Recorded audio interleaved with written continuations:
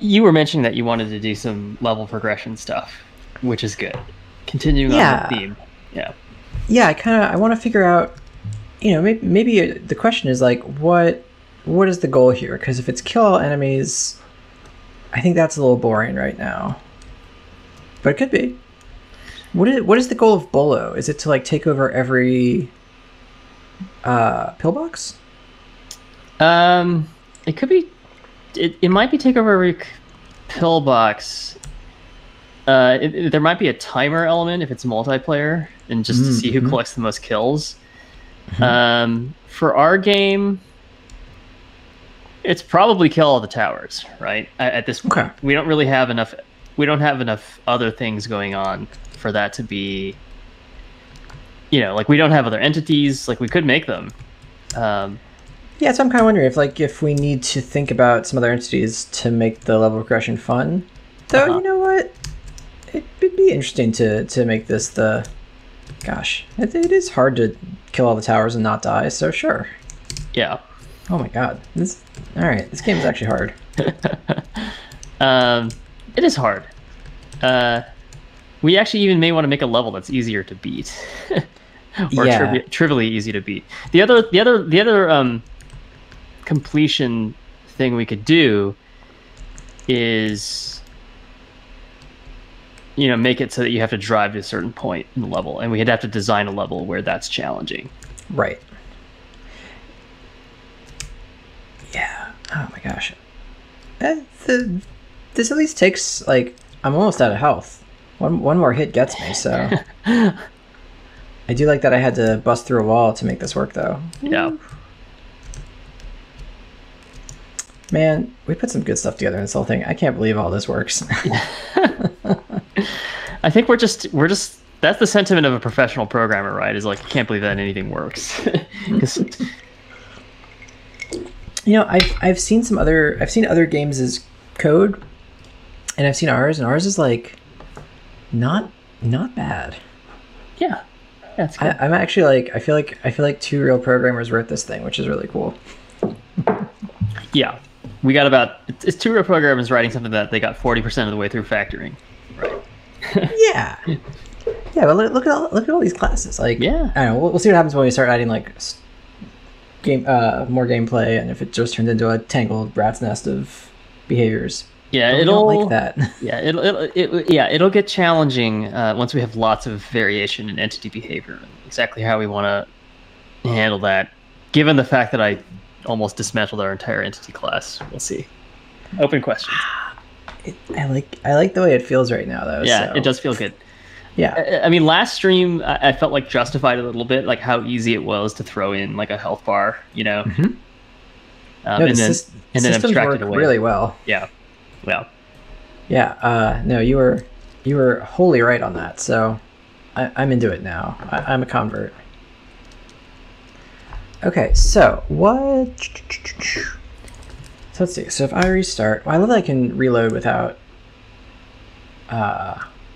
refreshing the whole page. So maybe there's a couple things. Like, is this map too big? Is the tank too slow? This would take a long time to beat. Should we switch to like tiny map? Yeah, we could do tiny map. Tiny map seems a little easier. Ooh, I think I thought I saw it shoot through the wall. Maybe not. It's possible. Yeah, it did. It kind of just did. Yeah. It's because I'm visible. I am surprised that you are the closest one by line of sight, right? Well, I think what's happening is the turret's over here. I'm faster than the turn speed. That is. Oh, you know what? You're right. We've already talked about this as being an issue, right? Like if you're we kind of knew that was happening. Yeah. We're just fine. I'm fine with that. It's okay. Yeah, and we just want to make it not possible to spawn a bullet inside of another wall, right? Like that's the problem. Yeah, I think actually it's the spawn point for the gun is pretty far out too. I can even see it shooting like a whole tile out. So I'm fine with that. Then yeah, so we're saying that like if I manage to defeat this little guy, then the game should say you didn't die and take me to the next level. Yeah. Okay, well, let's do that. We've got that going on at least. Let's pull that in there and see. Once we can beat a level, we can make beating levels more interesting. Okay. So our game knows about all our maps. Yeah. Wait, that's not it. It's assets. Our main knows about all our maps. And all the maps are dropped in here as like a string to raw map interface. So would it be worth sort of introducing a progression here? It'd be like order as a string. Yeah. The other thing we could do is define the progression somewhere else. Let the assets index just be a raw database of assets, and then have like a game progression class somewhere else, or put it into game or something like that. And you can just like stick the keys. Okay, yeah. No. It depends on where we want to define these and where where's the line between the game logic and the level design, right? Yeah, well, maybe, let's see. Yeah, and it's like maps.co. Oops. Ah, man. I feel like these should be in game and not main, so maybe that is something that will bite me first. Okay. It should be like maps.collision test, maps.bigmap? Oh, that's why it's not auto-completing. So like there's something. This is going to be like TypeScript's just like, what is this type? Nah, just that I never use it. Okay.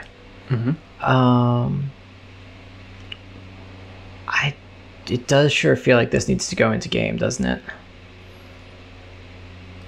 There's not really a reason for the game to be built with a map of raw data. Like we're actually gonna bring this logic in there. So let's pull that in. I'll call game progression. Let's pull our maps in. Oh god, these don't belong down here. And now let's see. So we construct it with a map. Let's maybe just stop using that for a second. And then this dot map is game progression dot levels, game progression dot current level, and that sure looks like a thing that could be in our reload, huh?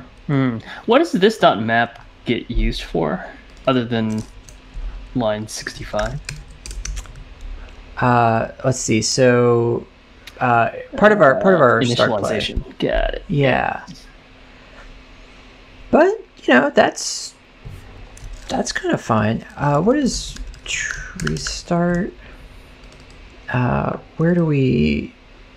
If this is reload, set state game running. And then game running does start play, which rebuilds it. Okay. So I feel like start play maybe needs to be factored into like load map and reset. Yeah. Because we're gonna kick it forward, and the state we're gonna maintain is the current level. Yeah. Which actually, this is good. That means this is probably an array, and the game itself holds on to a level. Yeah, that makes total sense. Yeah. This dot current level equals 0. Maybe we'll want to enum this better at some point. Yeah. I can't access this here, can I? Can I initialize the value up here? I don't know. I don't think it's happening. I assume that you can't, because TypeScript doesn't create any extra runtime code when the class is declared, right? That makes sense. And then this dot map is, oh, map dot from raw. Okay, cool. So if we reload, oops, let's see what it's unhappy about. We can take out the map from the game constructor. We can take out the map that we're passing in here. It no longer needs that. So I think everything no longer needs that. Everything mappy is sort of out of here. Okay. And I bet I'll be able to remove that local storage in a second. Though maybe it'll be nice to, if you want to refresh and keep the game on the same level at least. Hey, John, would it be possible to bump your font size up maybe one or two touches? Absolutely. How's that? That's pretty good. Thank you. Cool. Yeah. Ah, man. I wish it had an in-between this and this. Yeah, it's always been a big problem for me. I think it probably goes from like 125 to 150 right away, right? Is it percentage based? That would make sense. Although I will say that the Sublime one is confusing because I think the Command Plus actually changes your font setting, which is not what you want, right? Oh, that is confusing. Yeah, because you want some notion of like what the home base is, and you lose that if the setting gets modified. Fascinating. Okay, so let's see. That'll just be this dot map. Can I use this in the constructor? You can. I mean, you're signing it, so. That's safe. Although, okay. What is interesting is like, should the terrain be getting set up here, or should it be getting set up elsewhere? I think it's about to move into the start play. Yeah, because it seems very coupled to the current map, right? Mm-hmm. Yeah. Yeah, and in fact, can we just, if we bring all of this into start play? Yeah. Can we get away with the camera elsewhere? We actually might be able to. Let's see if this is safe. I think it's okay as long as we initialize the camera to some dumb value. Okay, and then like reinitialize it later, basically. Yeah, I actually ended up doing that for all of the stuff that gets assigned in start play. You notice I didn't end up making them optional at the class level because I felt like doing all of the non-null assertions and that kind of thing was silly because the only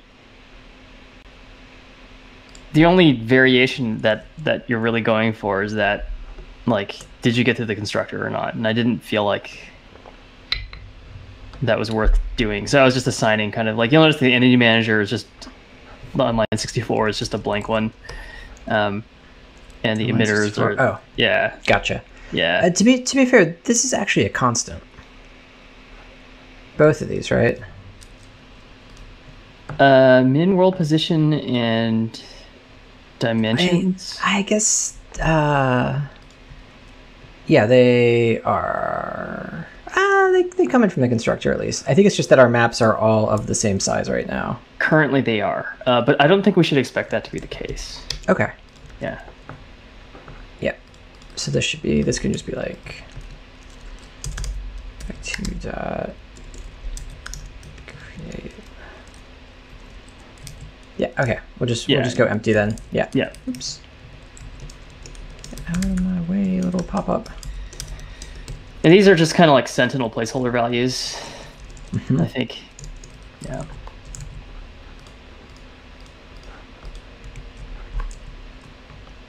Fascinating. So I think the camera now is too small. It's trying to attach to the player, but I think it thinks it's 0 pixels on the top left.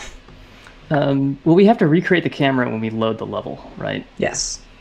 Or at least adjust its min world position world dimensions. Oh yeah, that's what needs to happen. So whatever we do, because actually viewport is still fine, right? Yeah. And we can set those. Great. They are public. So actually, these were on terrain. Yeah.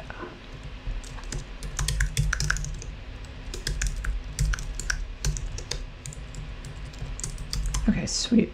Then yeah, it's just this dot camera dot min pause. Sweet. This dot camera dot world dimensions.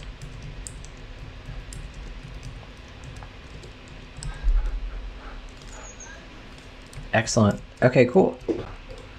That's super sick. Mm-hmm. Okay, great. So I think we need a new game state, which is level complete. Right. This no longer has a map. It no longer... I think we need to initialize it with a dummy value. Do we use terrain for anything? It looks like we use terrain a lot for rendering. Oh, well, yeah, of course, the terrain is it's actually the storage of the background. Yeah, it's just the terrain layer. So I think... So yeah, this map does need a dummy something. Yeah, I mean, one other abstraction that we could have is, like, we could have a level object that encompasses all of these things, and you load that into the level, something like that. Or you load that into the game.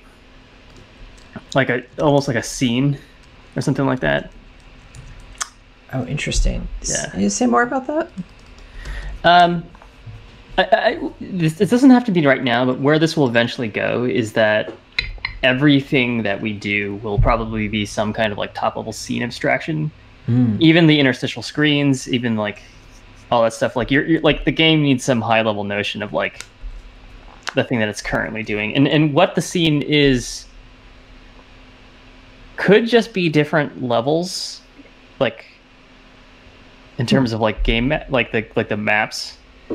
Or it could be like an entire set of systems that update at that particular time. Oh, interesting. So where it would be the latter is if we encompass something like an interstitial UI scene, a cinematic, right? Okay, all of those types of things. Huh.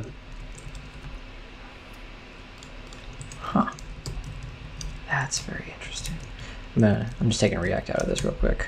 Okay. Yeah, I can. It does feel like there's sort of a lot of. I feel like a lot of this behavior should be in an object somewhere else that we pass the game to. That feels, yeah. I think for now it might be okay, but yeah, we'll start to feel the seams. Yeah. If I just start blocking that off, this will start to make. Yeah. I appreciate that we're mostly successful in not prematurely abstracting, but like when I look at sort of like the direct camera property access there, I know for a fact that eventually is going to become like an accessor method. Like I look at that, I'm like, we're probably going to end up like calling a function to do that.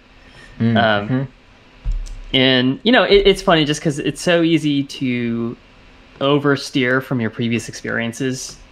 When you get into like a really big legacy code base, you start to deal with the opposite problem where things start to seem completely underfactored and under abstracted.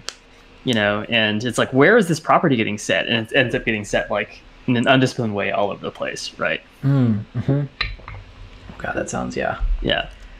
But yeah, the opposite problem is to like try to anticipate those types of situations and then over abstract too early, right? Yeah, exactly. Yeah. Let's see. So I think this starts to be part of our game loop, right? Complete.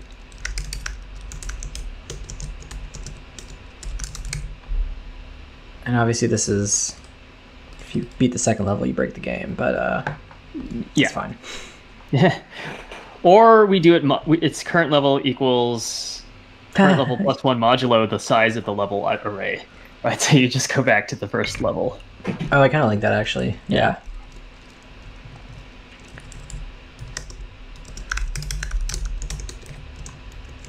One, because then we've got infinite gameplay.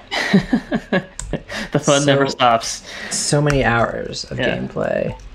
Maps dot size. Yeah, we could do New Game Plus where the turrets double their health. When it wraps around. You're joking, but that actually sounds maybe a little fun. I like when games get harder on me. Is there no length property on an object style or like a key value style object? I don't think so. No, because no way. Yeah, because like what is the length of an object? You're right, because we would always do something like a count, and it would literally like iterate over all the keys, right? Mm-hmm. Yeah, that's what you're doing there. Oh man, JavaScript. It's silly, right? I know. I feel like object.key is where JavaScript sort of like just falls apart for him. Just like you could put all this on the object, like we know how we want to treat it, but no. Versus stuff like Ruby, where you can just like iterate over a hash and get the length of it because like it's a very reasonable operation. There's sort of like a discourse in computer programming where a lot of us consider us not to be quote unquote real engineers, which I sort of understand. It's kind of like, are you building a bridge? That's the classic kind of like analogy.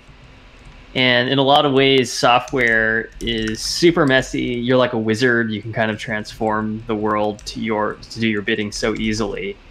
And as a result of that, we tend to, instead of measure twice, cut once, we sort of measure 0 times, cut a bunch of times, right? It is an incautious, imprecise craft that oftentimes encourages leaping before looking. And yet, at the same time, I would say the counterexample to that is the entire web browser ecosystem. Like, the amount of unbelievable engineering ability that went into making any of this stuff perform and work. Like HTML, the CSS layout system, and JavaScript, which conflates objects and arrays, and they have to be massive. Like, it's just incredible that any of this stuff performs, right? Isn't it?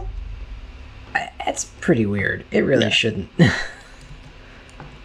Yeah, and it's gonna fulfill the dream of a universal virtual machine that Java was never able to achieve, right? And Microsoft was never able to really achieve, except in its own walled garden.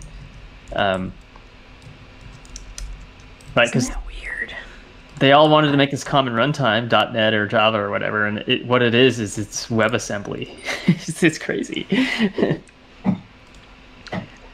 Wait, yeah, and it's strange that it's WebAssembly. Also, that like everything is running JavaScript inside like compiled binaries now. Like, I stick it on my phone and my desktop, and that's not WebAssembly, right? That's like actually taking just the entirely opposite direction of being like, well, this browser runtime's good enough, so let's not. Let's do it just in time. Did Apple change their policy on like loading JavaScript every time the app boots? I thought at one point you weren't allowed to do that. So the way React Native works is that you're not. You're running JavaScript. You're running a JavaScript environment, but since you bundle it into the application, you're not like sourcing it from an external. Yeah. Yeah, it's like it's part of your binary, so they can vet it and say like, yeah, that's the app, even though you can update it later. No. And then the other trick is that you're using their interpreter, which is the only interpreter you're allowed to use on the system. So like that's the rub. But it's silly. I wonder how they prevent you from. I guess maybe you can't eval. There's no like evaluation in. I think you might be able to. There's an eval call in that's exposed to you, because to be honest, I haven't tried. But can you run raw JavaScript? I mean, I don't see why not. I guess you could. Maybe what they're trying to do is not. They're trying to make it bureaucratically difficult, but they're not going to like prevent you from doing it physically, right? Because you could obfuscate a web request that fetches code and then load that as your next React Native component, right? You could obfuscate it by like splitting up the URL into individual elements in an array, or you could do all the manner of like sneaky underhanded stuff, right? Yeah, and you do it all out in the open anyway. Like, I think they just accepted that once we let you run that code, we can't stop you. Yeah. Yeah. Well, but the thing is, if you can't eval, then they've walled that off. But I'm not sure if it's it might be some libraries where eval is necessary, right? I don't know. Yeah, I guess I don't. I don't think that React Native is like constrained JavaScript, which is the weird part. Yeah. It just gets like web browser context and that's it. Yeah. It's such a strange nonsense system. Yeah. Okay, cool. So I made an empty map. This is just our whatever. Oh, nice. I think 0 will work as well. Yeah. It just gives us an init. Let's see. So now to win, we need to like go in and be like, we have to find every turret, every bad guy, and like count that they're dead, basically. Yeah. Should we be potentially? This feels like a system. It does feel like a system. I think we also might need to start tagging. At long last, I think we might have to start tagging. Okay. Or we had a bad guy component to the entity, which we haven't done so. Like either we add a new flag. We actually do have flags. Like if you go to the entity class, there are some flags on there, and so true. Arguably we could just mark it as an enemy and then factor that out to a tagging system later on. Okay.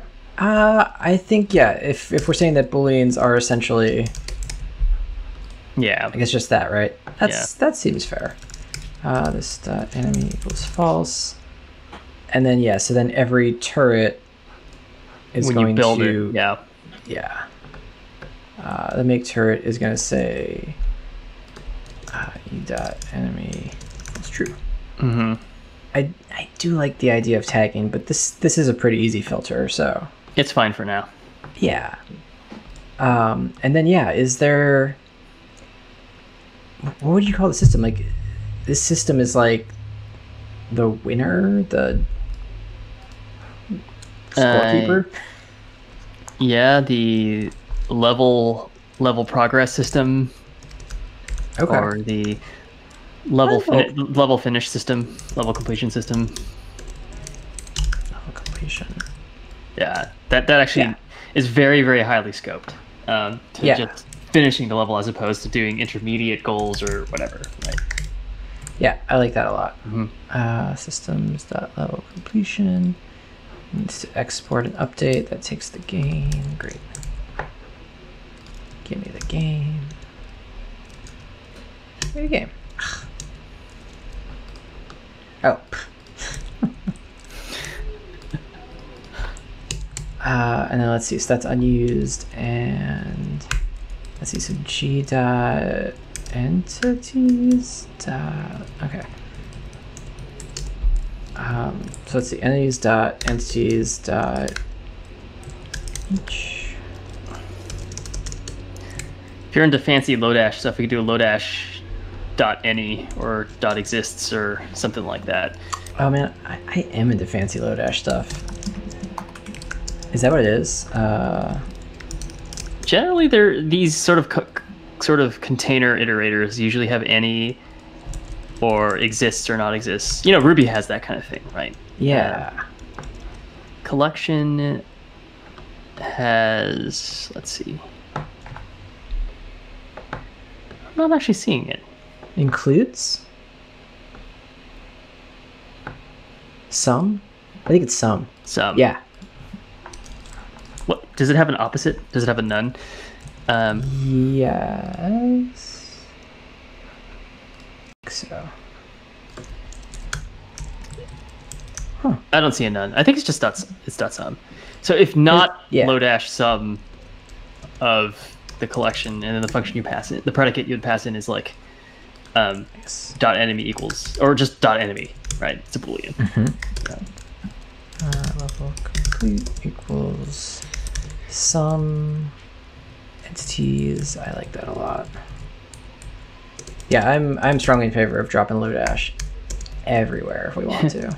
Yeah, I think it's a great system.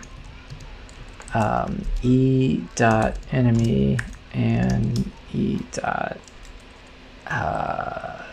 damageable. What's our? I actually think that because our our system will remove the entities from the loop when they're fully dead, you can just eat out enemy, and that'll be sufficient. Oh, because they're just not in there. That's great. Yeah. Okay. And then you could even get rid of the curly braces and just make it like a minimalist closure. Yep. So level complete is right. You were saying not some. Okay. Yeah. So if level complete g dot set state game state dot level complete. Yeah. I like systems. This was a really good choice. Yeah, and again, all it really was just moving code that we would have slapped in here, and then moving code that we would have slapped in here to some other place. I found it such a nice, understandable way to deal with this. Yeah. So I do think though we probably will want to contain that in a.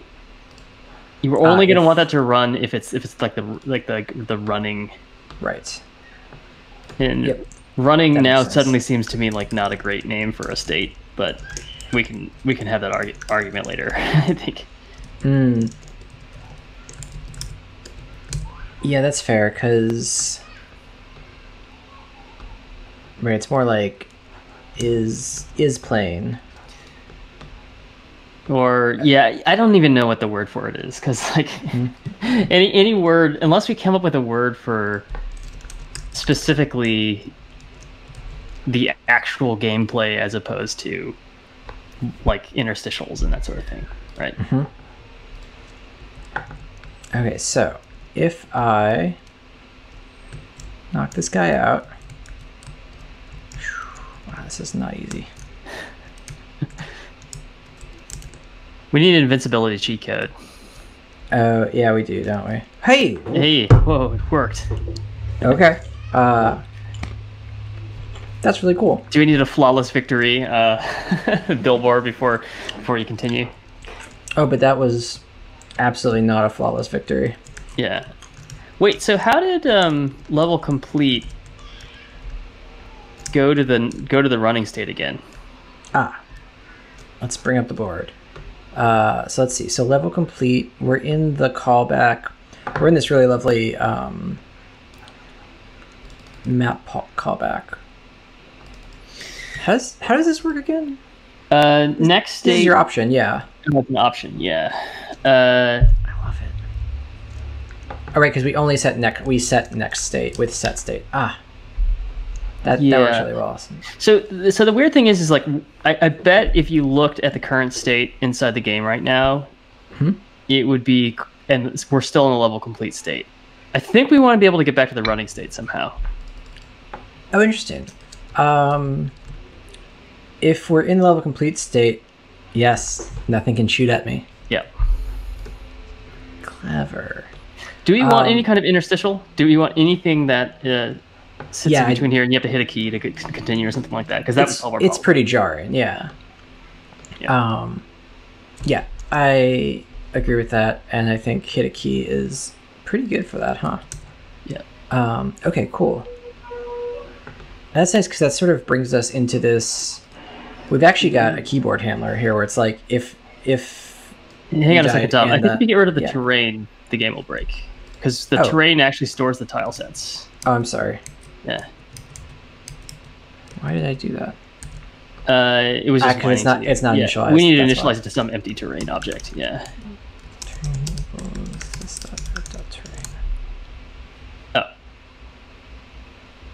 Oh, is it null?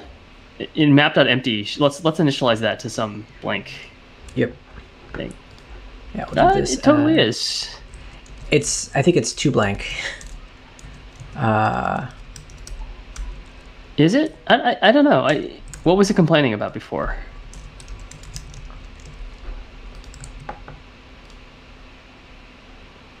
is missing the following tile origin. Oh, it's just not the right class. But isn't... Well, let's go to start play, because that'll initialize terrain correctly. Ah, fair.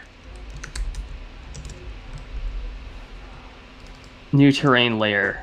So really that should be renamed Gotcha. to be terrain layer. I think that's probably the better. Yep. Can I rename in scope? Yes. Great. And then, yeah, totally. This is terrain. And then tile origin is vec2.create and tile dimensions. Oops. Yeah. Vec2.create. Yeah. Cool. We'll figure out something for this. I don't love the kind of creation. This is a classic sort of like constructor versus initialization of objects confusion that there's lots of different ways around this, I think. Yeah. Yeah, this is feeling awkward. Yeah. I agree.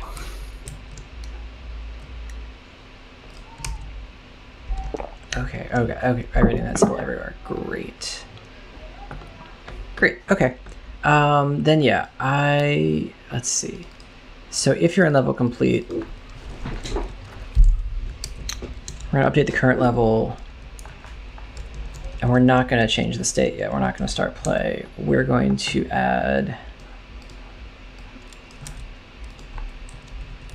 an upkey handler for this. Oh no, wait. Upkey handler for game level complete. Yeah.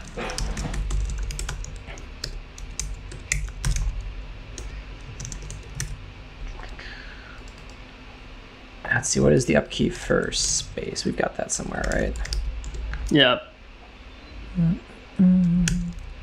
It's probably in the player. We could probably do any key press. You could, if like the upkey is the length of it is non-zero or something like that. That's legit, yeah. Of course, if you're still shooting, then you'll accidentally move the level forward. I think it's fine. We'll probably add a button at some point. Fair. I was gonna say if I put it spacebar, that really wouldn't help. So dot size. Upkeys is a hash, isn't it? It is a set. Set. Whoa. Okay, so sets actually have a size. That's great. Greater than 0. If it's greater than 0, then we're gonna start play. This dot start play and set the game state to running. Mm-hmm. Maybe in that order. I thought I just drove through a wall. Oh wait, spacebar is great. Spacebar is Yeah, so we don't need to start play again. I think we can get rid of the line 187 because the initializer of the running state will take care of that. The initializer. Line 150. Yep. Oh man, I gotta start thinking with state machines. That's cool. Yeah, this is like the component did mount sort of stuff up here. Mm-hmm. Mm-hmm. To use the React terminology. I love it. Yeah. So yeah, I do think the any key is a lot because you're moving. I think I'd really like this to be spacebar. Okay, no problem. Because that's not a ASCII spacebar. Not a key we're using at the moment, at least. Is it 33? Yeah, I'm gonna give the turrets a little less health. Yeah, makes sense. Because boy, these are taking a while.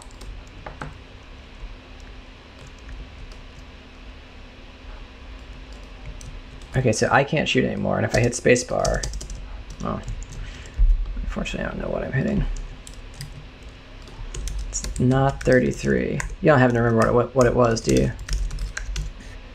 Yeah, the it's weird. The It's not quite ASCII codes, but it's close. it's not. I don't know why they redid this. It's ridiculous. Let's see.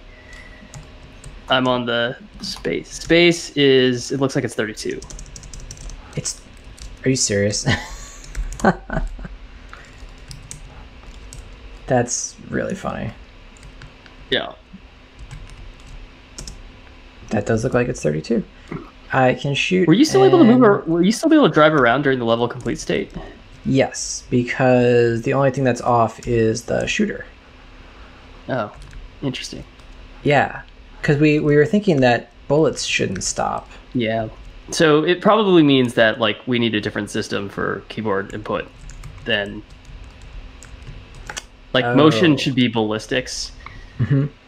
I guess it's complicated, right? Because if the player has velocity, you probably want that velocity to kind of drift to 0 or hard stop immediately. Mm-hmm. So we probably want some special handling for the player in these types of situations, anyways. Yep, that makes sense. But yeah, I can still go around. I can't shoot, but I can hit spacebar to bring us back here. Okay, that's cool. When you died, did we get a you died screen? Did it? Oh, it's given us a great you died screen. Okay. I love it. I love it so much. Okay, great. Yeah, and that'll just restart the same level. Oh, it restarts the game. I think I did that.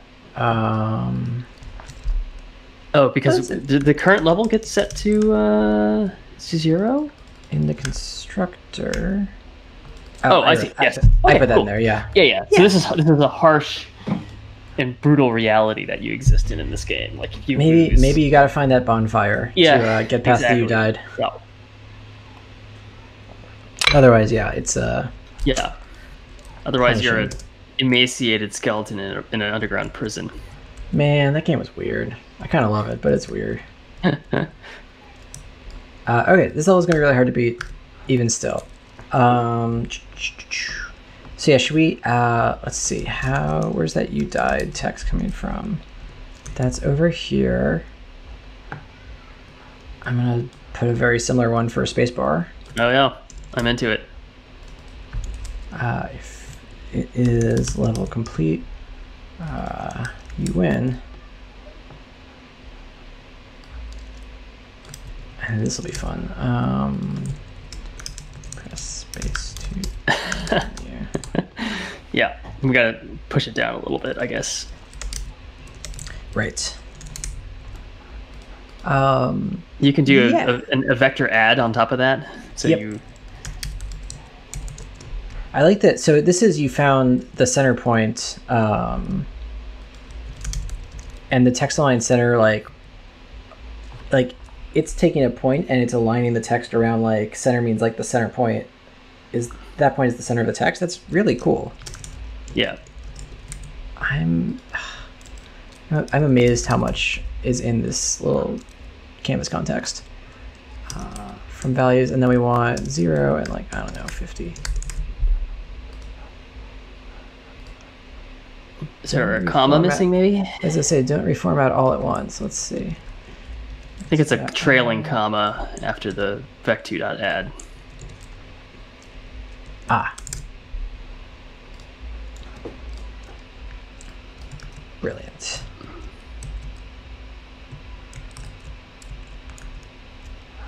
Okay. Sweet. Yeah.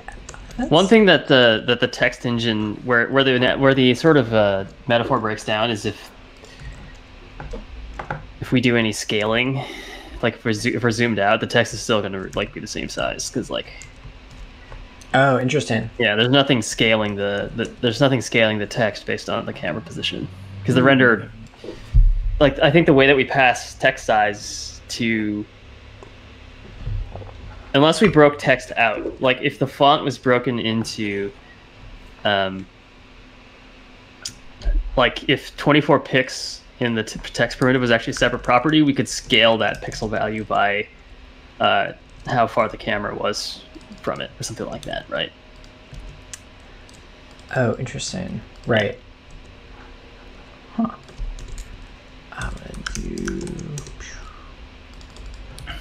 Yeah.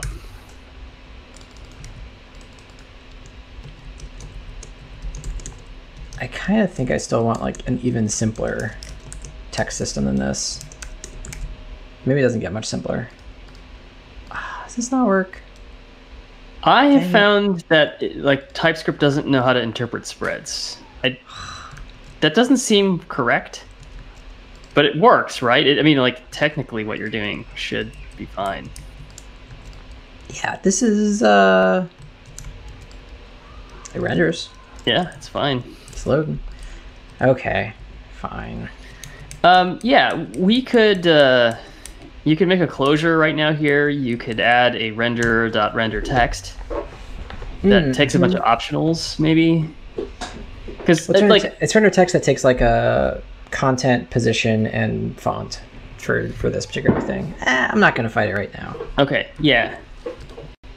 There could be render util that, like, you know, because like the way that I did this was with union types, right? Like the render takes an abstract renderable. There's no reason why that's necessary, right? Like you could just make the interface consume, like the interface has to implement like a primitive like a rendering a function for every single primitive type, right? We could have like render text, render line, render circle.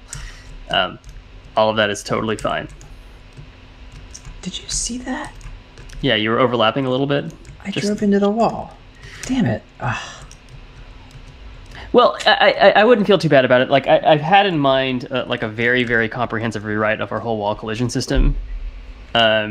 Now that we are better at math, ostensibly. we got our 2D matrix multiplication there, and I feel clever. So.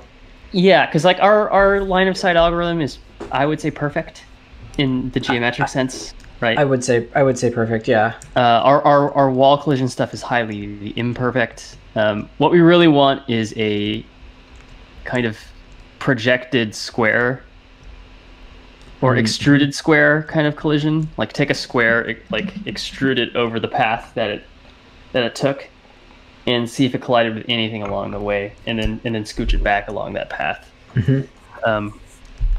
That'd be kind of like a much more robust way of handling it, I think. Yeah, we'll get there. Okay, cool. So that's winning the game, sort of. Oh wait, when I hit space, it resets my health too. Okay, cool. Yeah, I think the player gets fully destroyed and reconstituted. Yeah. So let's see. There's some stuff we could do. We could keep the player from moving in this state. Okay. Yeah, that actually seems pretty reasonable. Let's see what that looks like.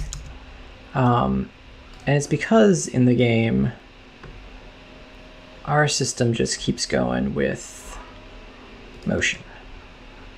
Yeah, so maybe we have like a player, like a client input or player input system, and we just take the logic and we probably would remove the entire motion script from the player. Oh, interesting. So taking this and just putting it into the system. Yeah. This becomes the player system. Yeah. Oh. Yeah, I guess I think what you're saying is that it's specific enough that like we only really have one player motion thing. Okay. I think that makes sense. And yeah, I mean, I think that's, yeah. So we also like, you could make the argument that perhaps the shooter should also be moved out as well, but I actually think that the shooter behavior common across all entities like is working for us now, so I think it's fine if we just. So far, so good. Yeah. Yeah, but you're right. Yeah, and there's so many different ways we could do this, right? One other thing this could be is sort of like a player input handler, and it includes the shooting, but all you do is like enqueue a shoot message into the actual shooter component. That's another way that we could do that. And then if we're not updating the shooter component, you don't actually shoot. Something like that, right? Yeah. Yeah. But yeah. No, that's got a lot of potential. Yeah. Capital G game. Capital G game. Okay, so let's see. So we got a whole bunch of this stuff. And this transform is actually the player transform. Yep. And that's... Do we get a DT for system updates? We can do whatever we want. Some of them do, some of them don't. Oh, some of them do. Oh, great. But it's sort of at the high level at least. Yes. Great. I think the rule of thumb is that a system is whatever we want it to be. All it is code that would have been in like the main update of the top level game, but we factored it out. That's, I think, as restrictive as we want to be about what a system could be. Cool. It's so great. Okay, so I love it, because we were doing some entity ID lookups too, weren't we? Nope, it's just unused. Transform is just the player. Then this is just game and DT number. This is applying the function twice. And I guess if I call this game, oops, yeah, it gets back to where it is. So then we want let player equals game dot player, and really what we want is let transform equals game dot player dot unwrap. Ah, thank you.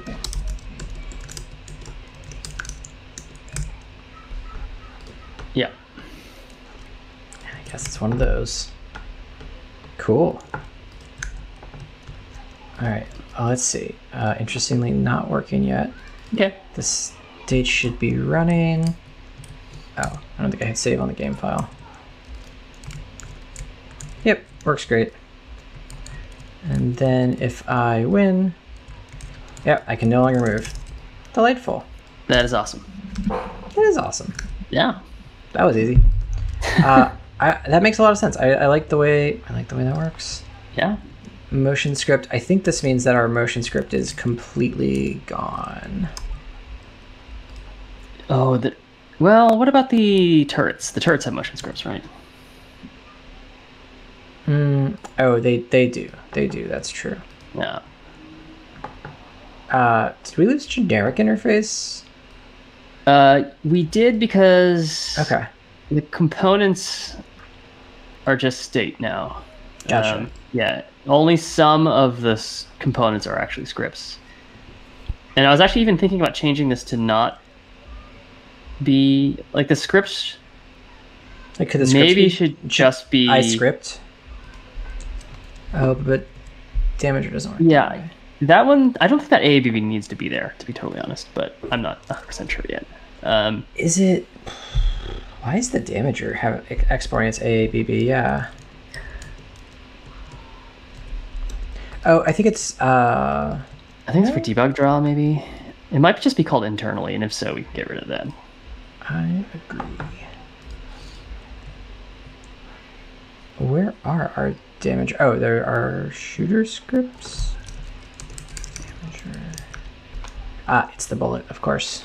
Mm-hmm. The bullet is the only one? Great.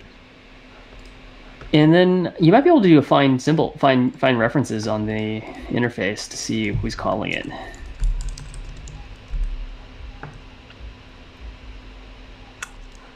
Wait, how do I do that? Find references to bullet Damager? Go to the Damager script declaration. Mm-hmm. And then do find all references. What? Yeah. Dang, dude. Just debug draw. On the Damager system. Oh, okay, so the system does care. All right, that's fine. Whatever. I'm not gonna fight it. Yeah. Cool. Okay. Well, that's great. Let's see. What else, man? We have level progression. It's incredible. Honestly, that was a lot faster than I thought it was going to be. Yeah, same. That really that just happened. Yeah, systems are working. We could refactor the You Died, and I don't know how much we want to abstract yet. Same. Okay. Okay. So because I was going to say that You Died and Level Complete are kissing cousins, but not quite clones. You know. Mm-hmm. And is there something simpler that would allow us to do. But really, I don't know. It works right now. I'd say once we get to the third thing, right? That's the sort of famous rule of abstraction. Once you do the third thing, then you probably have an abstraction, right? But not earlier. I'm into it. Yeah. What? Let's see.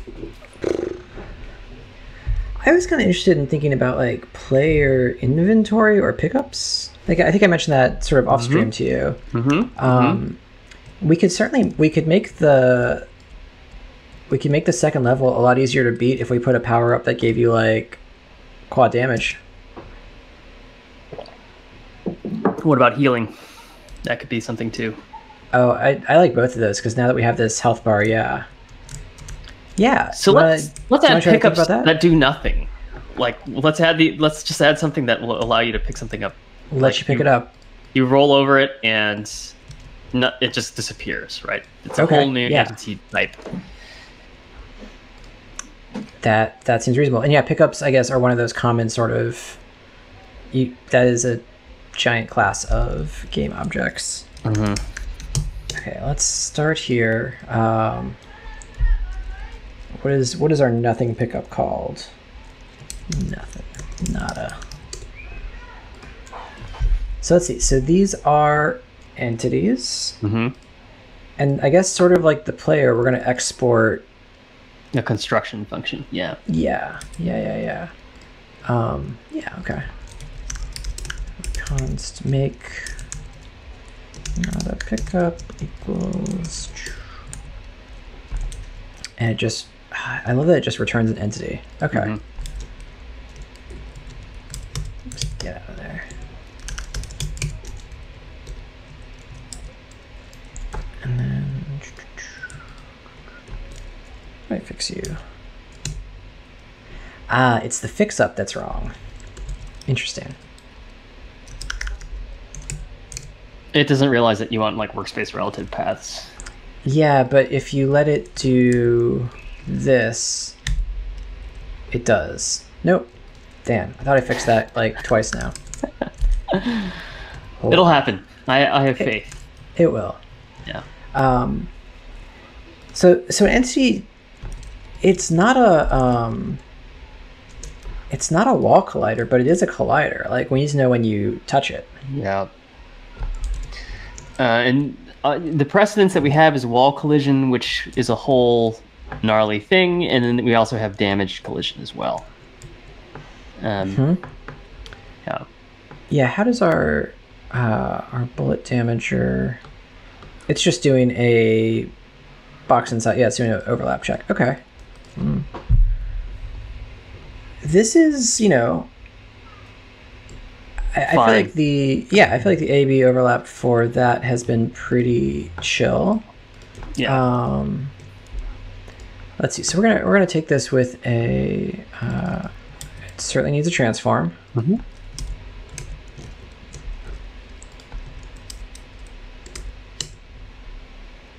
You jerk. You absolute jerk. And gosh, I guess we're doing it again. All right, either off stream or next stream, we're adding tags. Yeah. There is no way around it. Yeah, I read an exciting article about TypeScript 4.0 and variadic tuple types, and the article I read was actually trying. Their example was inner join, which I was excited about because we're actually trying to do joins. So I would be interested to see how much we can take away from that. That'd be great. It's a super complicated. Topic. Because what you would want in a join, like a query function for entities, in addition to tags, is like, I think the ideal interface is you pass in the component class. So you'd pass in transform or damager script or something like that, right? And you'd say, give me the tuple, like all tuples of these components where they share the same entity ID. That's the sort of idea of like a database join, right? But you want the return type to be not a tuple of the input types, because the input types are the class classes. You want instances of the classes, right? So you want like almost like a conversion of the input types into a different one, right? And TypeScript actually does let you do that. They have this notion of mapped types. So you imagine like you have your input type is a Boolean, and your output type is like a box of Boolean. You can do that kind of thing, right? You can say like, I want it to, but how do you do it with a variadic number of types, right? Like a spread number of types. How do you express that syntactically? Logically, it kind of makes sense, but like, yeah. So it's, I'm excited to kind of read that article and see exactly where it will take us. That's going to be really cool. Yeah. It will be very, very cool. Man, TypeScript is, Microsoft's just doing such a good job. Yeah, at this point, just the level of maturity of it and the productivity you get out of it, it's... When was the first time TypeScript came? Like, I remember first hearing about it in like 2014, I want to say. VS Code and TypeScript were kind of... It came out around the same time, I want to say. Gosh, really? Because I didn't take it I didn't take any of that seriously at all. I didn't take it seriously at all, yeah. Wow. Yeah. It's not that old, is it? It might be. TypeScript and VS Code. All right, let's do a little bit of a technology history here. Yeah. Wow, you nailed 2014. 2015 was the initial release of Visual Studio Code. Okay. April 29, 2015. So a little over 5 years old. Now I would say basically dominant in the web development scene. Yeah. Yeah, my work actually uses RubyMine, and people are starting to revolt, and they're just like, give us VS Code, please. Yeah. Yeah. Which I love. Are you using RubyMine yourself? No, I'm part of the VS Code revolution. Okay. That's right, because your team is kind of like isolated. You can kind of pick your own tech and... Yeah, well, and especially as we move to more JavaScript, like VS Code is a better editor for it. I think people just like, this is so much faster than RubyMine and doesn't cause like strange system level Java issues. There's a lot to love. Tony was a big RubyMine guy, right? I'm not surprised because it does like static analysis on Ruby and like finds security and like performance issues for you. So yeah, and does like Ruby refactoring. It does a lot of stuff that like a normal editor couldn't do, but like VS Code can do to TypeScript basically because it understands it better. And RubyMine is what, IntelliJ under the hood? Yeah, same as Android Studio. It's Okay, it's IntelliJ. Yeah, and IntelliJ was always like the best of the Java-based editors. I think, like way better than Eclipse. I don't mind them. Right? Yeah, I just don't want to use them. Exactly.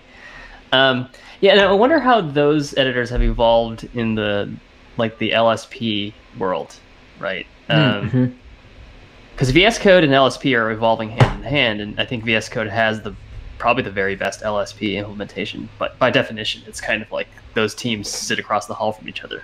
Yep.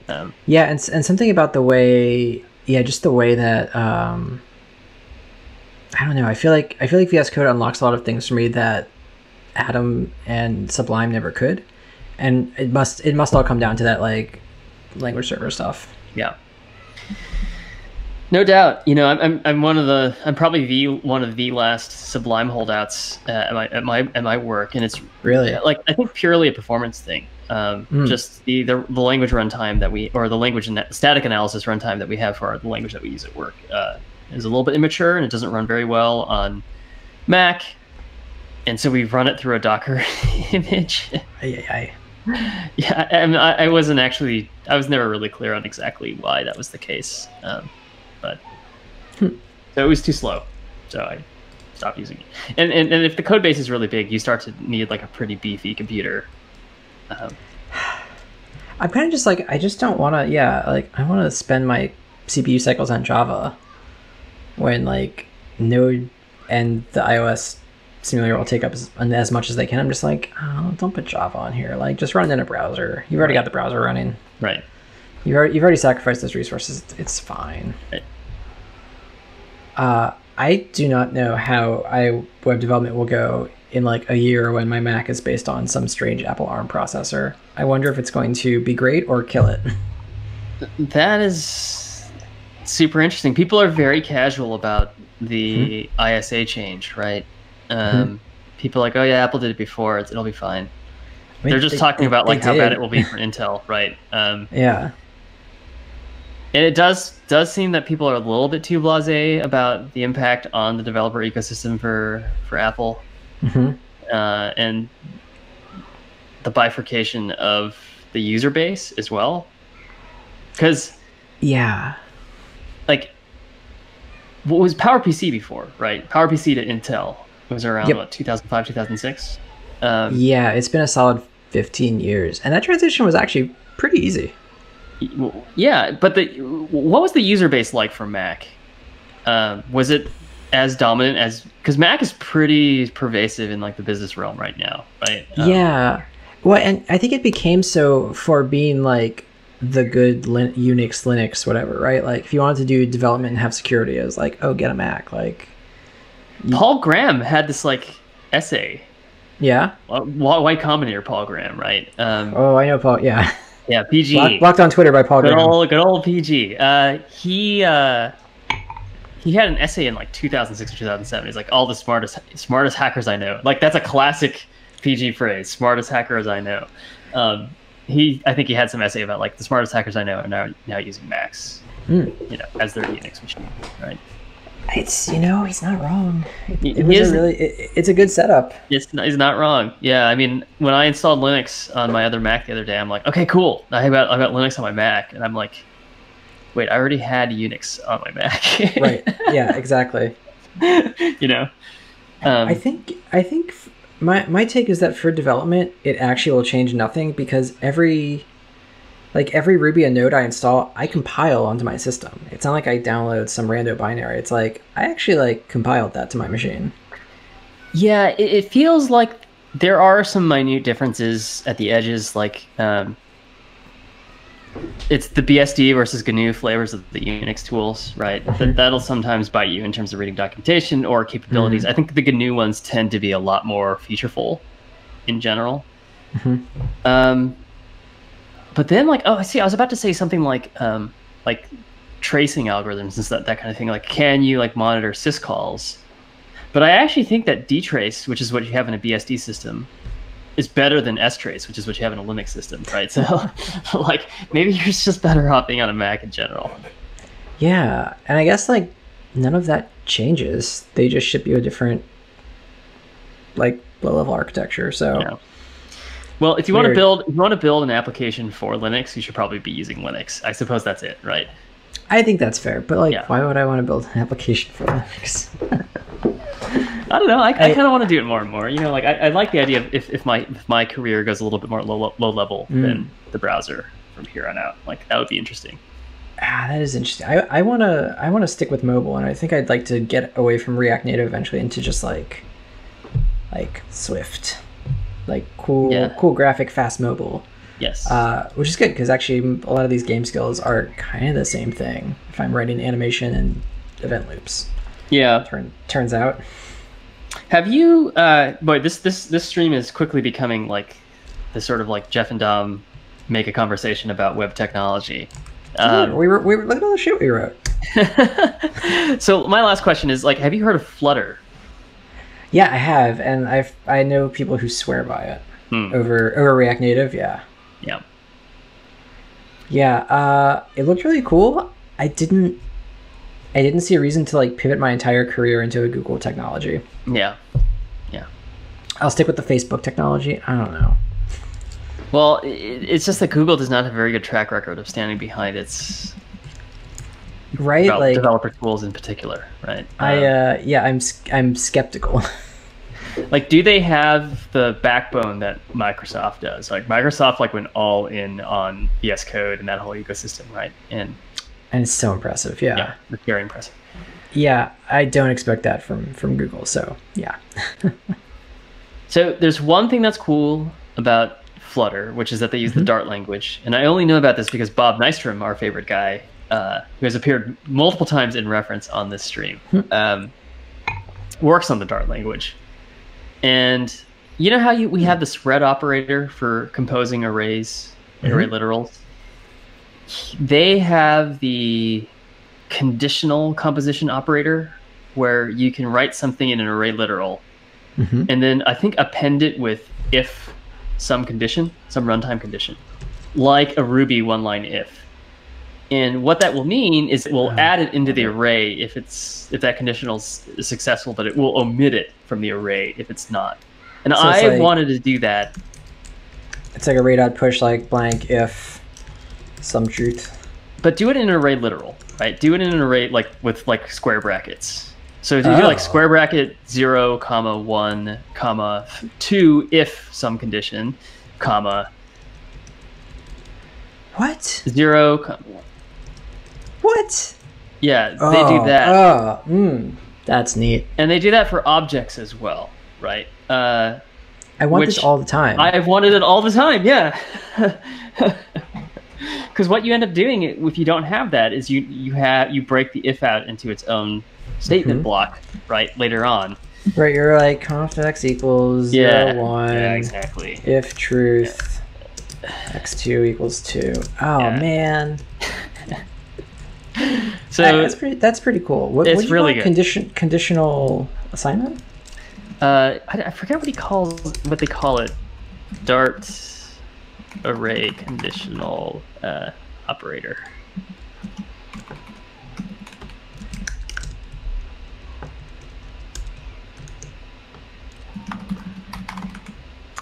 Cause I love it. Oh. No, that's null spread. There's a collection if. That's what he calls it. Collection if and collection for. Dart collection if. Yeah. I think you had it right there. Yeah.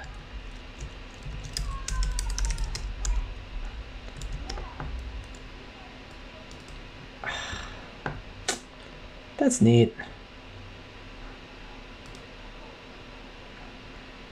Yeah, you can see that right there. Yeah. And then the for loop is right. The for example is right below that, actually. So oh, sorry, I lost it. There we go. Oh. Come on, really? If you could do that for key value objects as well, that would be a game changer. Right. TypeScript collection if. So the nice thing is you could just put this in TypeScript. You could. You definitely could. Or ES6 or whatever, transform we're using. Yeah. Ah, that'd be cool. All right. Well, let's get back to pickups, shall we? You got me there. Yeah. I want that. Yeah. Yeah. Okie doke. I'm gonna make this entity. Why does the player take a path anyway? What do we use this for? It was my way of. So this is what the premature abstraction here is my way of trying to come up with a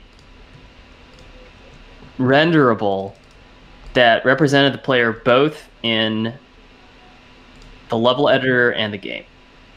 But it's not even representative anymore, because now the player's model is like it's like the player has the body and the turret. So it's all a bunch of horseshit now. Whatever. Yeah. I see. It's because you use this, right? You serialize it and use this model on the level editor. Exactly. That makes sense. And then I tried to, and this allows you to make it consistent between, but it's not even, it's the only thing it's true for now is the wall, right? Because like both the turret and the player now have complex renderings. And if anything, the entities that we render in the level editor should probably share more code with the game, right? Maybe we should use nice. Yeah. I was gonna say it's nice that, in fact, like Makewell does use this model, but it's pretty unnecessary. Does the turret or does the level editor call Makewell? It does, right? No, it doesn't. The level editor just takes the model.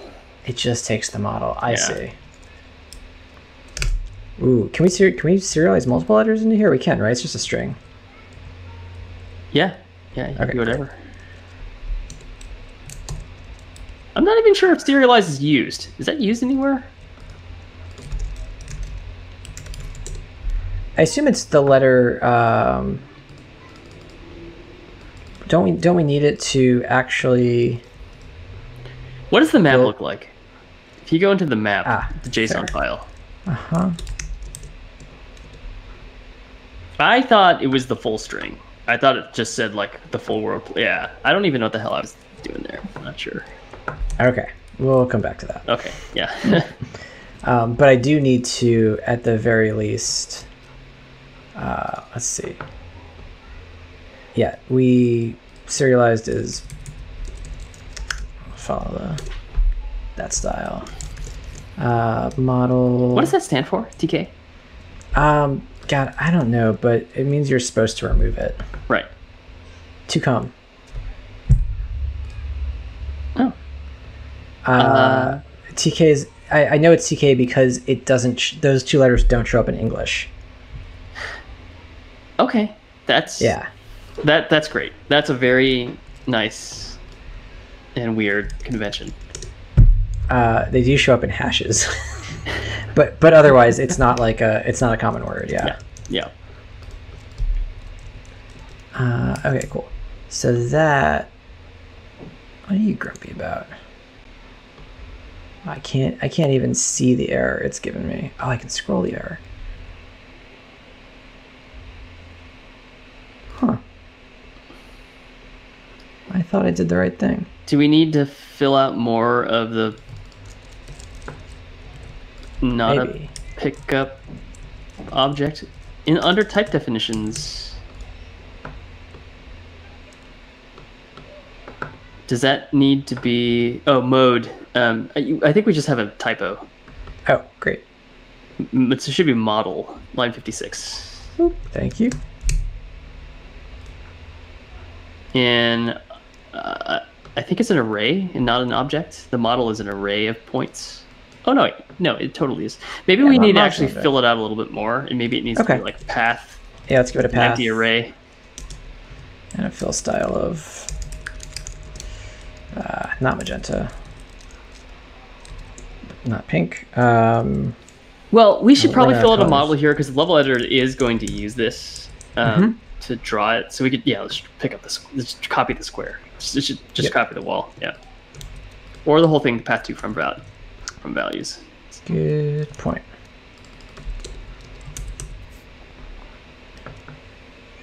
Oh, path. Still not happy. I see. The make function actually needs to take a model. Right? Yeah. It's expecting that signature to this. Yeah. And then you want a path to. Which should probably be a class that we get rid of entirely. It doesn't do anything. Mm-hmm. Oh, fascinating. Yeah, fair. Yeah, it doesn't. All it is that utility function. Cool. All right, we got some stuff to clean up there. Mm-hmm. Why does this not like it? Let's see. Did I do this wrong?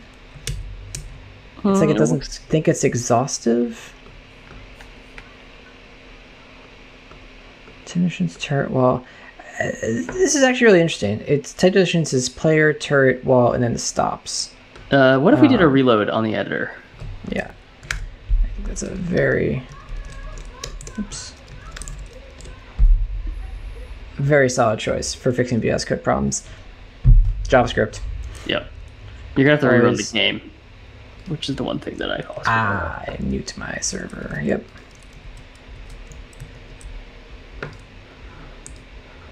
Whew. I can see it chugging.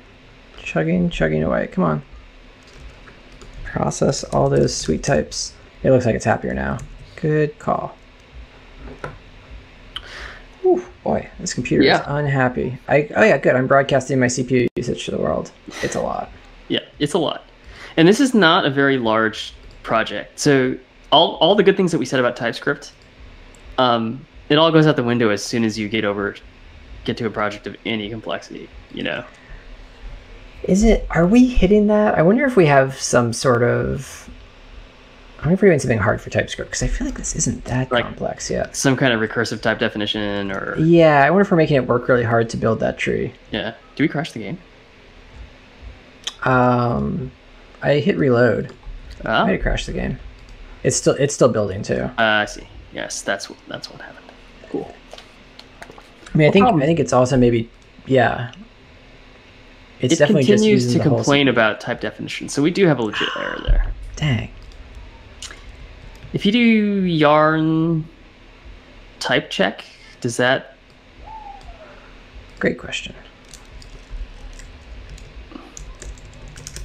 Yarn type check. Should give us the same error. Yeah.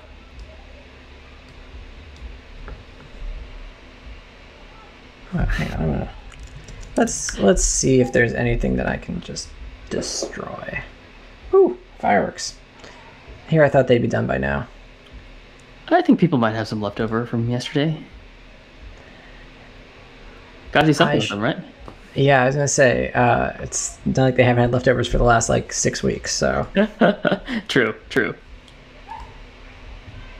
Okay, come now. See, this is definitely... Oh, hello, Tuple. Are you doing it to us?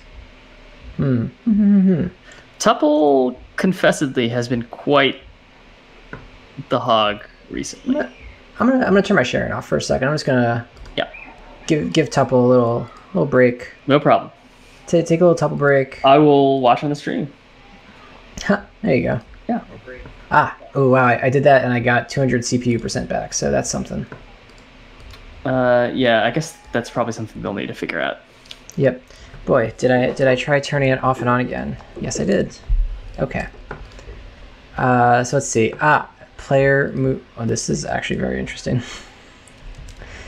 Player mover systems line 60. Did we just like leave something over here and the entire type system has been broken the whole time? Oh wow, yeah, we did. That's funny. What in the world? I had one too many closing braces, so that was an error. But did the JavaScript compile this entire time? Guess so. It might not care. Maybe we weren't even testing this. All the stuff that we thought we were testing, it wasn't actually testing. No, the system turned off. I tested that. Now we got some type errors. Okay. Can't be used to index type. Player turret. Well, type pickup nada does not exist on type. If let's see, hang on.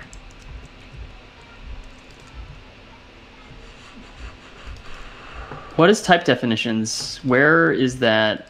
I mean, it's just defined here, right? Can we find all the references to it? Are we expecting something a little bit more rigid than that somewhere? I bet I bet it's in the level editor. I did something stupid. It's only used in here though. Huh. Interesting. Let's look for another like capital A, capital T turret. I see the map. I see it in the map. I see it in here. And then I see it over in entities type. Type dot pickup nada. So I wonder if that reflected back to this somehow. Let's close this and open it again. That's a silly problem, but so it's very strange because we are iterating over the keys of type definitions. And that's what K is. And then we on line 74 we immediately pull it out. So that should be 100% type safe. Well, it's interesting because type definitions here doesn't even see it. Yeah, I see it. We're in an indent level. Yeah, there we go. Nice. And I'm actually the meta conversation. Yeah, no, you're good. So we have a question on the stream. Ooh. Hello, JLabel71. Howdy. Are we pair programming? The answer is yes, we are pair programming. That is the idea of the stream. We're pair programming a video game. The second question is, where are the viewers? I don't know. This is pretty typical right now. We haven't really marketed the stream too aggressively, but thank you for stopping by. Yeah, this is as much fun for us as it is for anyone to watch. Well, it's probably more fun for us. So yeah. Yeah, I mean, I think in terms of is this pair programming, like we're definitely doing the driver passenger model, and we swap back and forth every time. I think there's also the like 2 keyboards model, which we could enable, but it's been nice just to rotate. I can draw at least. Yeah, I do have the ability to actually take over your keyboard though, right? Yeah. Oh, in your tuple thing, go to the top of the thing. Mm-hmm. And there's like a mouse, and then there's one that looks like 2 mouses. Click the one that's 2 mouses. Dual purpose mode. Now we each have a cursor. Oh, holy shit! You just made my cursor move so fast, though. What the heck? I don't seem to be able to type though. Do you have the keyboard? Oh, I don't. Checked? I don't. Yeah.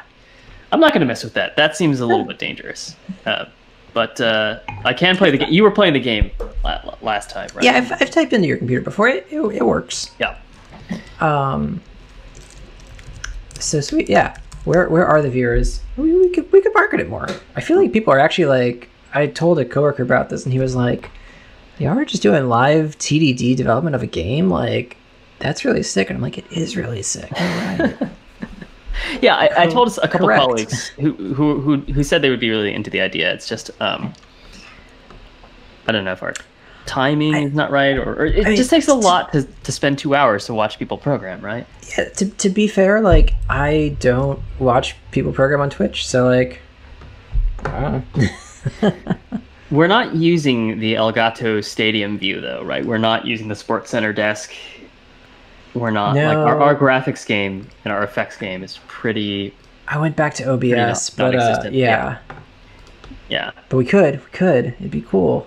We did lose the party parrots that were saying cool programmers stream. I know. That might have been a net win though. I don't know. That might have that might have been a good thing, right? But I don't know. I think it is. Yeah. I don't necessarily miss them. Yeah. By the way, I'm turning this into a diamond instead of a square. I like diamonds. They're forever. Yeah. Whew. Can we make them blue diamonds in honor of Elizabeth Taylor? I'm with you. Yeah. Yeah, blue. These have always brought me luck. You remember that ad? Oh yeah. So let's see. If I go to the map editor, I think it's tools/map. Yeah, there you go. Yeah. And then if I can open files, there we go. We're getting there. It's happening. Is it happening? Where's my map? Dude, I'm not sure I've been able to load files at all. Crud. Maybe the reason broke that. I was gonna say, or did we break it with the change? That's a good question. Yeah. So you mentioned TDD. We're actually not really TDD so much. But... He watched us do the collision test one though, where we did TDD it. Yeah. You failed to provide a prop type. That warning has always been there. It's because I didn't do the checkbox correctly for the layer selector. We can do a little bit of debugging right now, though. I'm happy to do that.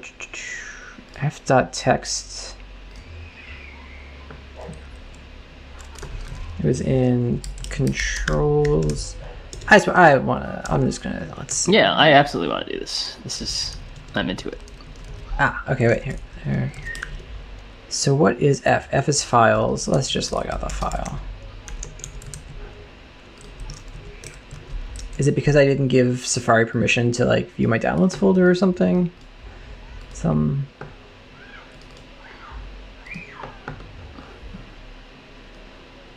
Let's see. Oops. Sorry, I'm trying to get this out from behind my face because I see what the stream sees, which is interesting. Yeah, that looked reasonable. Yeah, that's a file. So why is this? Text. Hang on. If I use Chrome, is this gonna work? You just pick up some Chrome specific file extension. Yeah, I've been using Firefox. Oh, Firefox. Okay. Well, I still blame Safari. That's like really safe.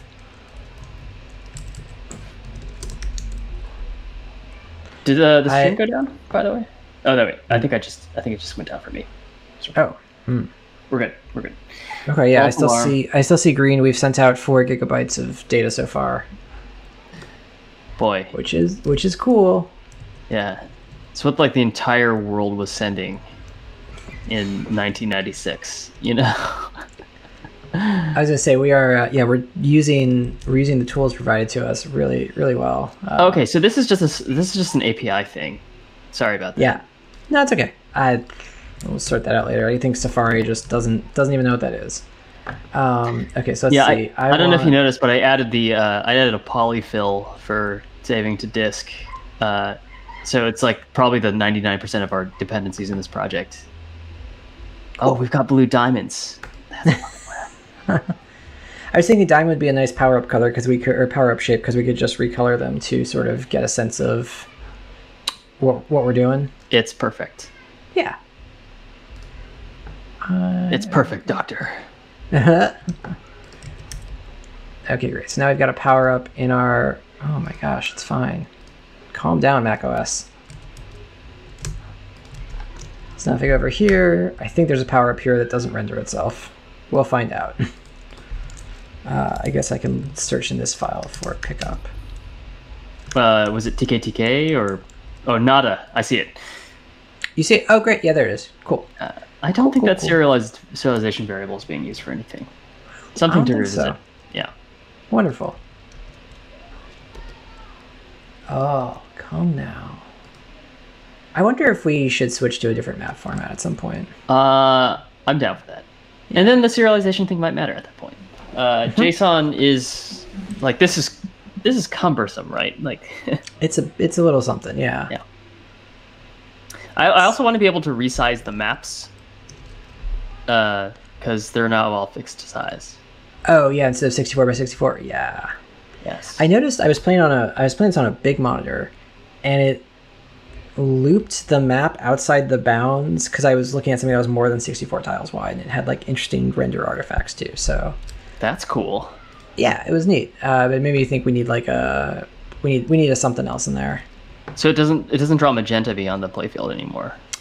It did for some of it, but I think it looped into like negative map tiles on itself. I could see that. Yeah, because we never constrained the viewport, right? Right, because we're in the playfield, right? So how is it different than what we're seeing right now, right? Because we are seeing a playfield that is smaller than the viewport, right? Yeah, I'll have to. Let's see here. Let me win the level and see if I can reproduce this for you on the next one. That's great. Also not that big a deal, but yeah. This. Oh yeah. Hey, so now. It's not. It's rendering the lake over here again. Isn't that interesting? And then offset by 1. So I think it's like negative indexing into the map as it like runs out of space. Well, the thing is the camera should be hitting the boundary, right? It should be recentering based on that. But yeah, but the camera... Well, I don't know, because I think I can't drive over here, yeah. Yeah. So the playfield clamping is working correctly, but for some reason the camera is allowing itself to render outside of that. Well, it's because the camera is bigger than the game. Did you just drive through the wall? I did. I don't want to talk about it. Okay.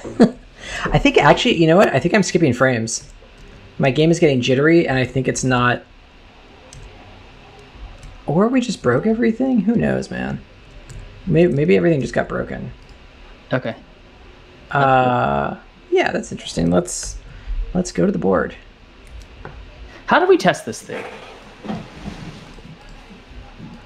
How like in the general, game itself? I'm asking a philosophical question because I don't want to do like. I mean, my testing right now is I like run the game and I play the game, treat things and I die. Obviously, the scalability of that is somewhat limited. But and then also the replicability of that in an automated way is very difficult, right? Like literally translating the manual QA is like having to specify what you're looking for, and you almost have to like rewrite the code a little bit. It's like, how do you know what a wall is in an automated test? You know, like Yeah. So that's a good question. Yeah.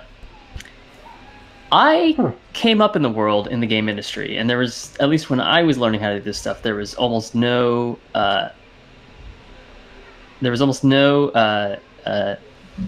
automated tests to speak of. That's not true anymore.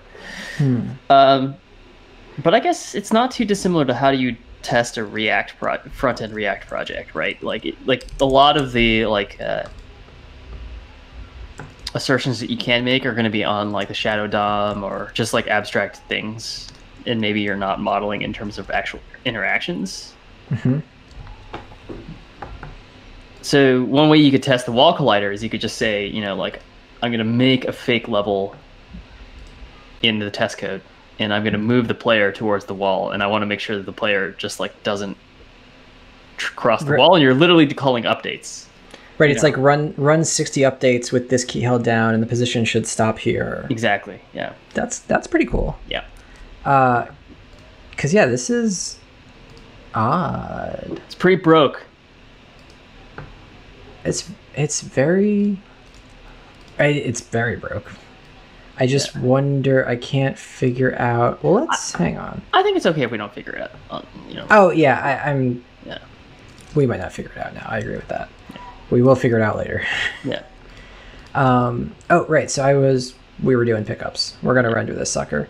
Yep. I think actually, you know what? I'll take the model.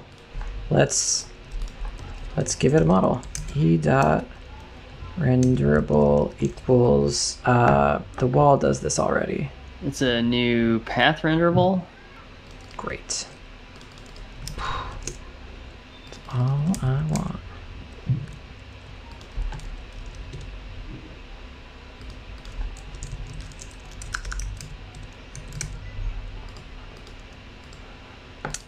That's interesting. So yeah. That's also. Oh wait, sorry. There was an error, wasn't there? Oh, ha! There it is. Sick. A delicious blue cookie. We're gonna get it. Yeah. We can collide with anything we want now. Okay. If I make this a wall, I assume I still will be able to drive through it. Yeah. Yeah. That's fine. The world is broken. I don't care. Yeah. Yes. A true sentiment of the times. Yeah, feels right. Okay, so in terms of pickups, I guess there's a couple. I was thinking about this a couple ways. Like, does the player object have a list of entities itself that like it takes from the entity manager and like pops into player? It's like remove from the play field, stick it on the player, and then we can always like introspect like you picked up 2 blue diamonds. Oh yeah, interesting. That's my like. I didn't research this approach. What's your thought?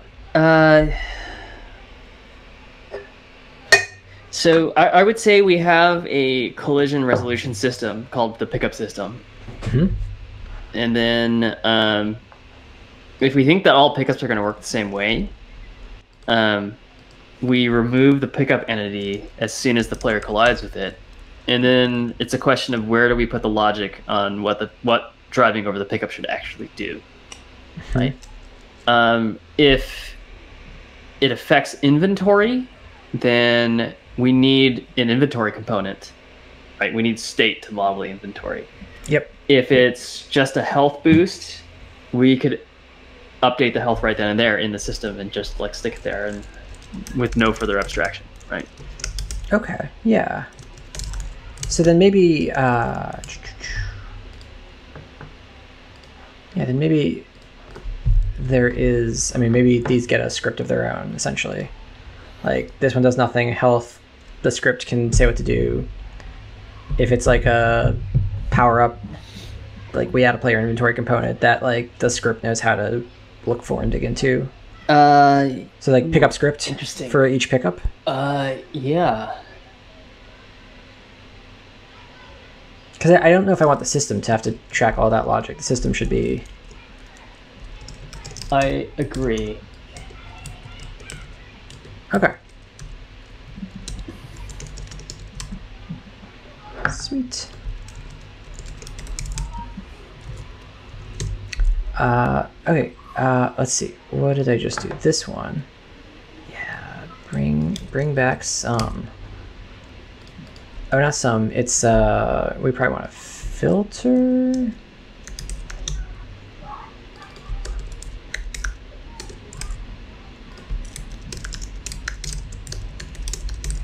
Yeah, and the filter is on the array itself, right? Or oh no, that's it's not. right. It's you have to do object.keys, right? Something like that. But if we use Lodash, we can do this, right? As long as Lodash allows you to take objects, yes. Mm-hmm. That might be its saving grace for JavaScript stuff, is that it, like, kind of treats arrays and objects the same for all that nonsense. Yeah. Okay, so I guess, is this very similar to our wall collider where we look at every entity, see if it's touching the player? Yeah, it's probably pretty similar to the damager, the bullet damager, actually. Yeah, I think that actually makes sense.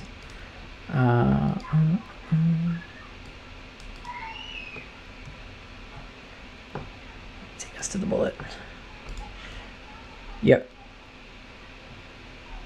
Gotcha. Except that it's like actually very specific to the player too, so we want. Mm-hmm.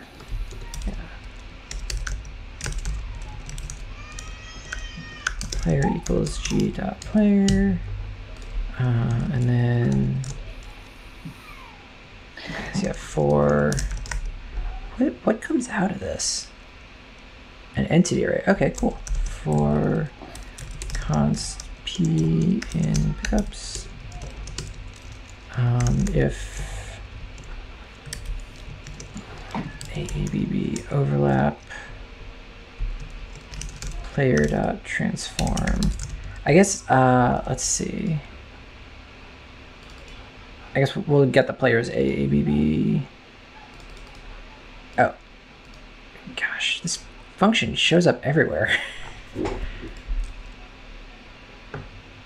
This dot hitbox. So this is interesting. How deep does this go? Yeah, we have a notion of the hitbox and the harm box. Mm-hmm. And is that the same thing as... So should we get this off of the damage, like the player's damageable? I think that's fair, right? Yeah. We need to unwrap the player. That's why it's complaining.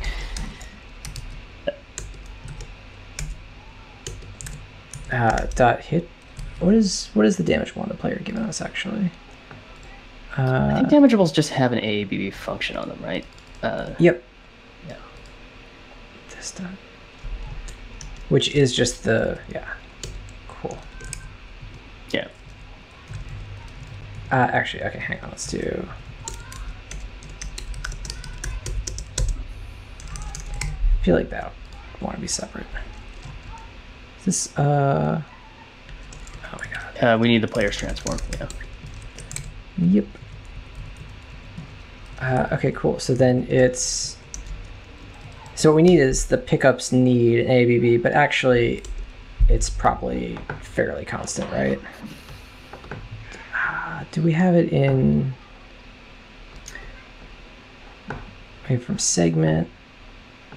Yeah, there's a whole factoring of this concept of an AABB that probably needs a little bit more help here. Yeah, we have AABB. I feel like I want it right here. Yeah. Let's see, AABB. I'll call this player just to be safe.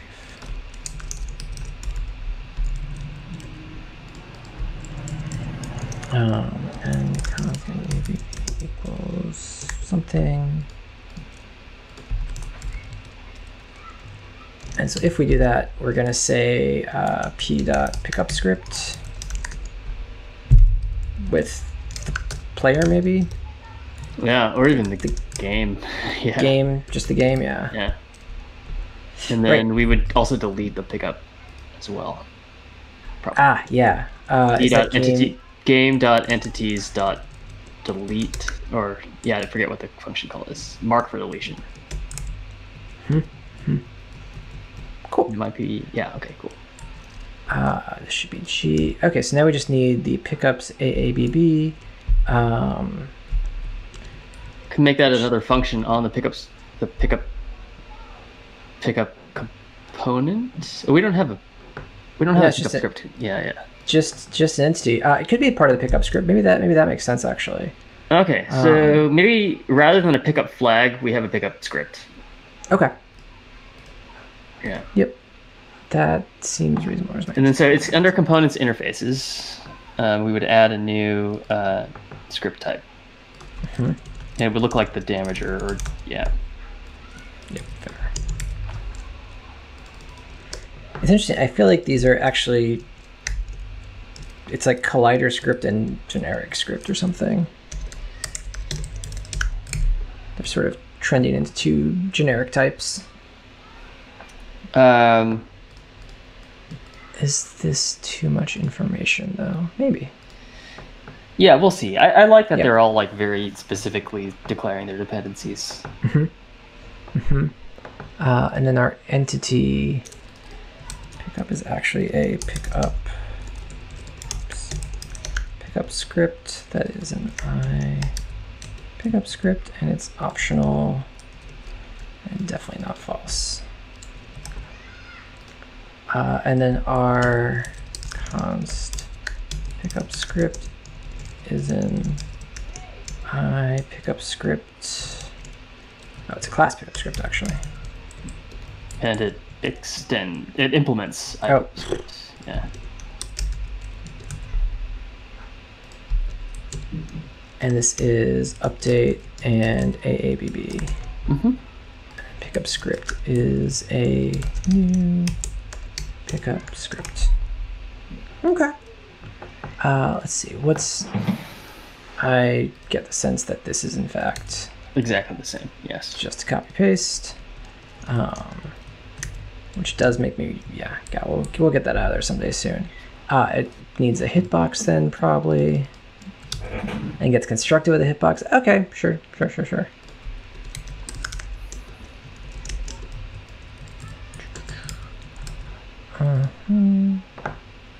No health, none of that. Just this dot hitbox is hitbox. Yeah, I wonder if there's another way to do this where the pickup probably could just use tile coordinates or something like that, and just say like normalize my transform coordinate to the upper left corner of my tile, and like make it the size of the tile or something. Yep. This is actually the way that we're doing it right now is very generic, so we could make like a gigantic pickup if we wanted to. Oh, interesting. And that's kind of how you handle like those are like those invisible. There's like invisible triggers in a lot of games that are doing just that, right? Yes. Sort of, yeah. Yeah, in a manner of speaking. Hitbox, I think, is just a geometric object. It's not a. It's way at the top, yeah. It's like you. Oh, weird. There's a lot of this that needs to be factored. I think the whole collision, like what is common about these things that are colliding and overlapping, what is not common, what should be the same, what should not be the same. There's a lot of interesting questions there.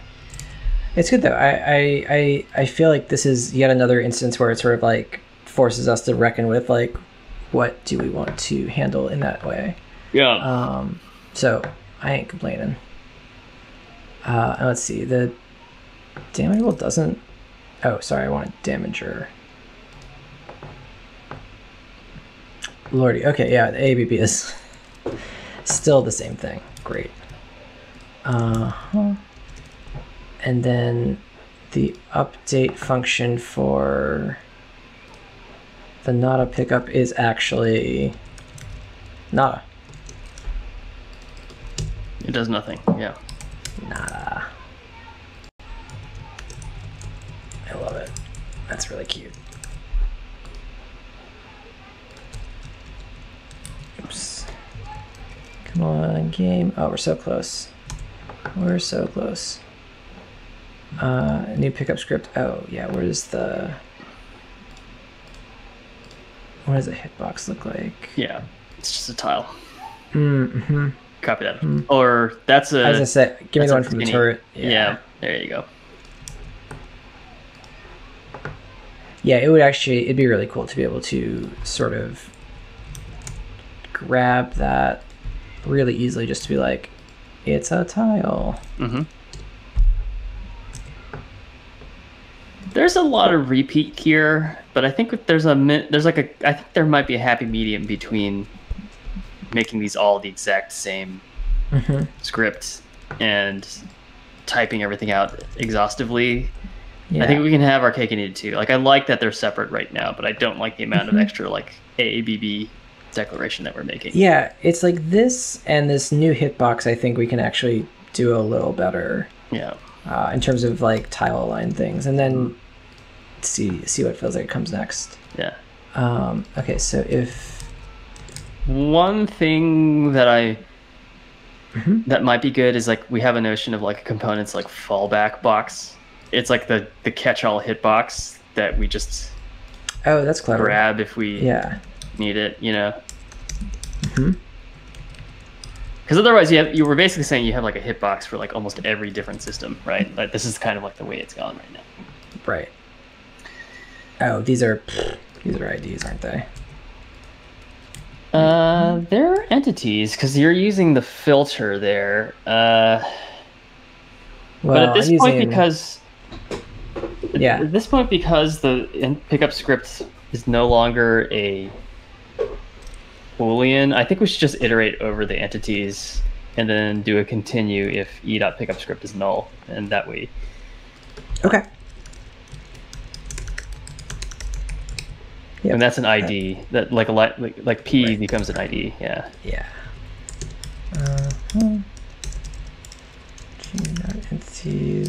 Entities ID. If pickup. And I would almost make line 11 like entity or E or something like that, because the pickup we're gonna get confused between the pickup and the scripts. Oh, hello. Yeah. If not pickup script continue. Yeah. Cool. And then this is e.pickupscript.abb, pickup script e. And it wants the transform. So we could do line 12 could also be or transform is null. The transform is pretty much always going to be there. I feel like I'm so happy just to be just to do that. Yeah. Let's see, e.pickupscript. What's funny that it... dot update, sorry. Yeah. Oh, I was going to say, it's funny that it thinks that it could be null. We just need... It doesn't think that. Yeah. I'm going to simplify this. I don't know what we would need that for yet, so we might as well not write it, right? Yeah, I mean, we could get rid of it entirely, right? You could just like not update. Well, I at least feel confident that the pickup script update will be necessary at some point. Yeah. At some point, we just don't know what it will be used for. Yeah. Right. But it will probably need the entity ID. It probably it will need to know what itself is. But no, maybe not. The pickup script is actually it's like specific to that pickup class, the Nada class. So yeah. Well, interesting. Oh, the system isn't running. Let's run the system. See what we get. Pickups from pickups. That's been hard to remember. It's so interesting. Just like I'm still just a real fan of this way of dropping new behavior in here. Oh man. Okay. Something hates my game TS file. My computer is not happy about scrolling through this sucker. It's funny. This happened to me last time too, and so it did, didn't it? It feels like maybe Tuple has had a pretty serious performance regression, right? Okay. Let's see. What do you think after Wall Collider? I think that sounds right. It's sort of in a similar. Though it's interesting if you've touched it, if you pick it up, and it's like a multiplier or a health. It all happens before damageable and shooting. Yeah, I think that seems very reasonable. I think in those sort of like tie break cases, it's not going to be super noticeable what happens. All right, so we picked it up. We did it. Congratulations. We've now created Pac-Man, because like in Pac-Man, what the hell did those little cookies do anyways? I think they increase your score, right? That is a great point. Yeah. Boop.